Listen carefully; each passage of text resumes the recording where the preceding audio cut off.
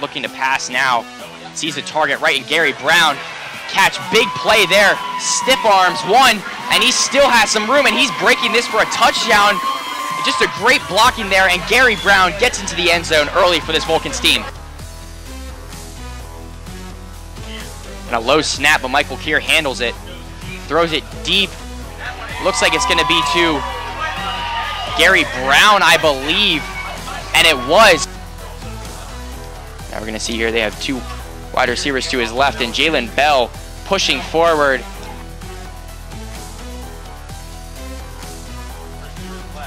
And a fake to Nick Grissom over to McCauley, and McCauley has an open field right in front of him, getting into the end zone, and McCauley, that'd be Ryan McCauley making his play. And they are going to give it to Nick Grissom, and Nick Grissom enters the end zone untouched. And Trouts is looking to throw, and right into the arms of number 31, Luke Rapchak, and he is going to jump into the end zone, and that is a defensive touchdown there for the Vulcans.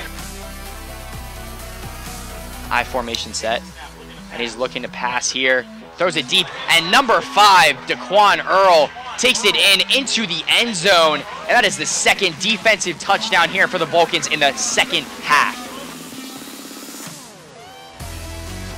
Desmond Green in motion, and Goldsman's going down the field, breaking tackles, and the ball actually comes out.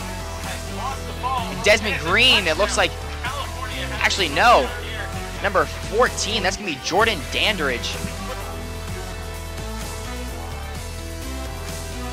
And Bailey now making a move upfield, staying in bounds, seeing some space, and getting into the touchdown, into the end zone, extending their lead.